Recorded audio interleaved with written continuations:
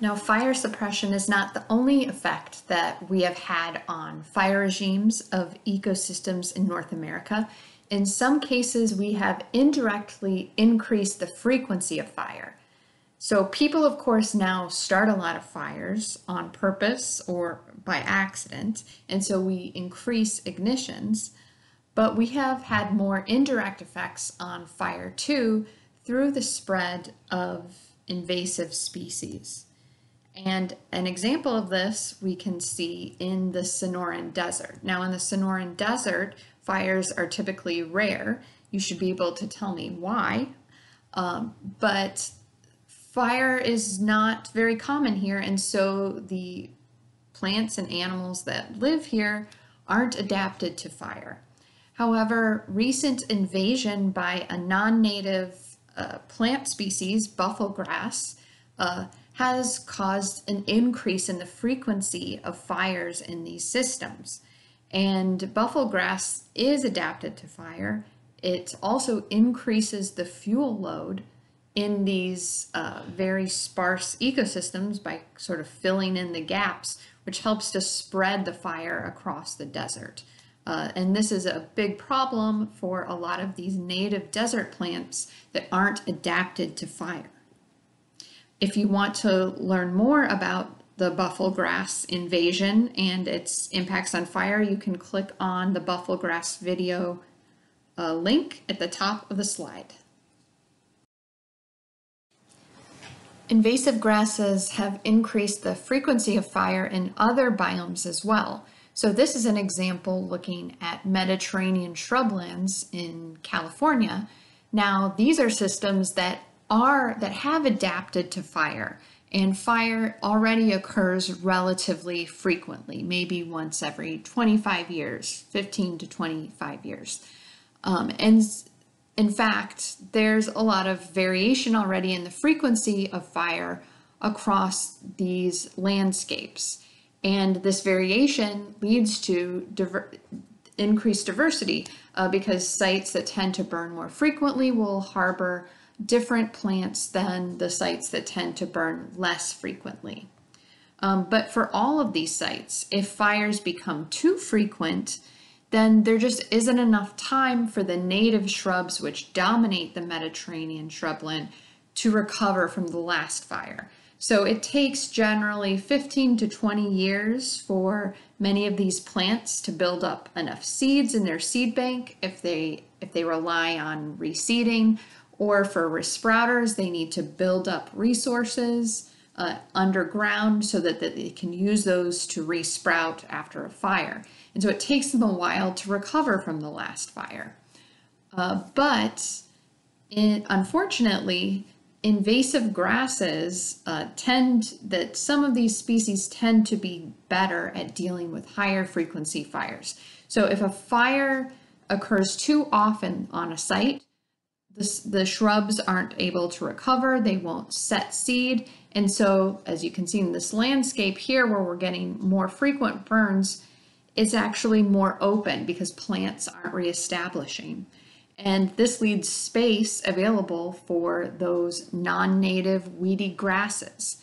And furthermore, once those grasses get established, they are adapted to high frequencies of fire, and they also tend to encourage fire. They produce a lot of dry, dead leaf litter that in the end of the growing season is going to just accumulate, and then it could easily burn if ignited.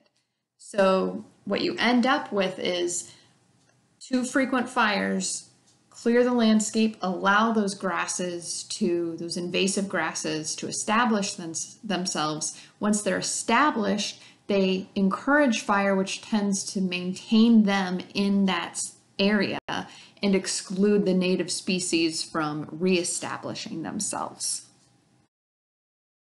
Because fire frequency, intensity, and the size of fires can be impacted by climatic conditions, we also can impact the frequency, size, and intensity of fires through our impacts on the climate.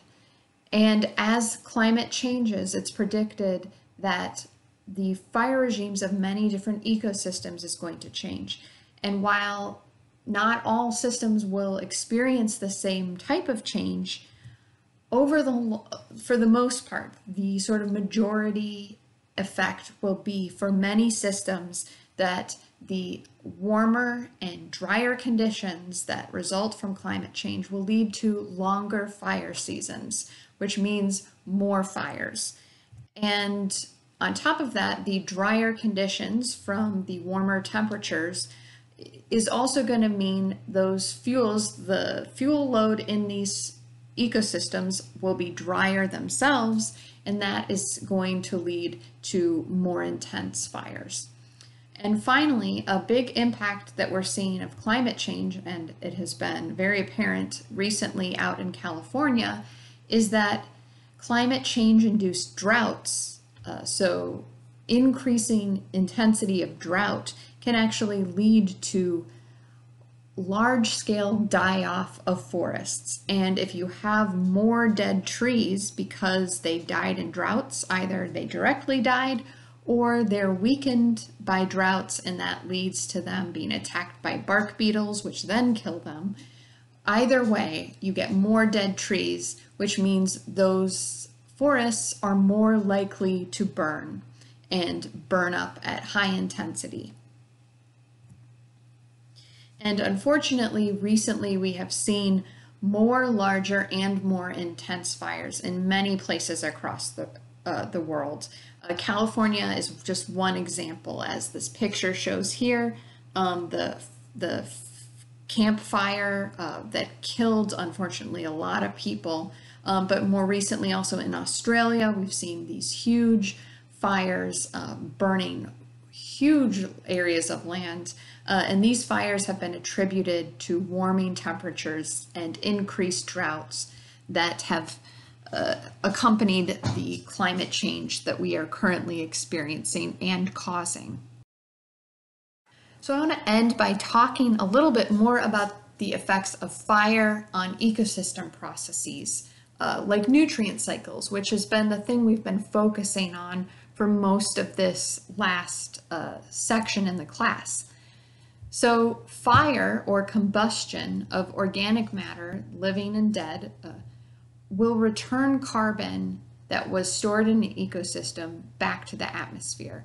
And if we look at the formula for combustion, which is just the burning up of organic matter, you see that fuel plus oxygen will lead to the release of CO2 and water. And this is essentially identical to what is happening in aerobic respiration. We have fuel, which is food, and in this case, respiration, the fuel is the same as the food. It's all carbohydrates. With oxygen leads to the same release of CO2 and water. So if combustion is like respiration, then it should be relatively clear that fire then also in an ecosystem basically can act like decomposition. It takes organic matter, nutrients, carbon that are locked up in that dead matter, and releases them either back to the atmosphere in the case of CO2, or potentially back into the soil in the case of nutrients like nitrogen. Now that can be good because released nutrients into the soil can be taken up by plants. So if the fire wasn't that big, it just sort of ate through the litter layer, then that may lead to an increase in nitrogen availability for the plants to take up. But a lot of times, especially in very severe fires, a lot of those nutrients will be volatilized, and so they also will be lost to the atmosphere. And so one question that people are interested in is, well, what in the long term is the impact of fire on carbon and nitrogen, say in the soils, which store a lot of these things? And it seems, in fact, though, that in many systems over time, repeated fires, though they may increase nutrient availability in the short term, and they may increase carbon availability in the short term because the leftover stuff that didn't get completely burned, so you have charred material and ash, that can get incorporated into the soil. But over long terms, if you have repeated fires, this is probably going to lead to a reduction in the carbon and nitrogen stored in those soils. And you can think of it this way: if that leaf litter and woody debris is continually being combusted and a lot of it is lost to the atmosphere, then there's going to be a lot less carbon and nitrogen to get incorporated into the soil over time. Now, it's this question of what happens to carbon and nitrogen in the soil because of fire is not a simple question with a simple answer, because there is some evidence that there are cases where repeated fire may actually increase the amounts of carbon and nitrogen in the soil. And in this case, it appears that some conifer forests may be positively impacted in this way. But this is still something that people are trying to figure out, and why exactly this is for some forests and not others is not known.